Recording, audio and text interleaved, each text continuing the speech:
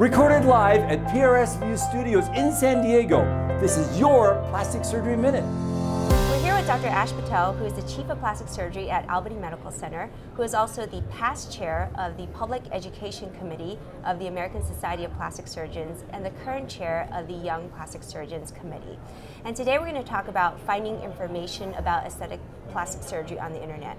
So, Dr. Patel, can you tell me, can a patient reliably find good information about aesthetic plastic surgery on the internet? So the internet's got lots and lots of information in it, and I think there's lots of really great information that's available. But I think patients have to be really careful about knowing that the information is reliable. In a study that's soon to be published in PRS, we found that the information on YouTube is extremely variable, with some of the information being of relatively good quality, but some being extremely poor.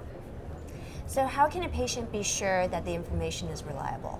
I think it's really important for the patients to find high quality information.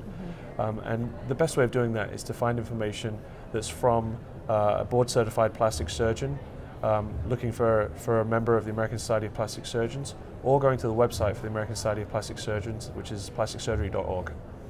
Well, thank you so much, Dr. Patel, for all these tips.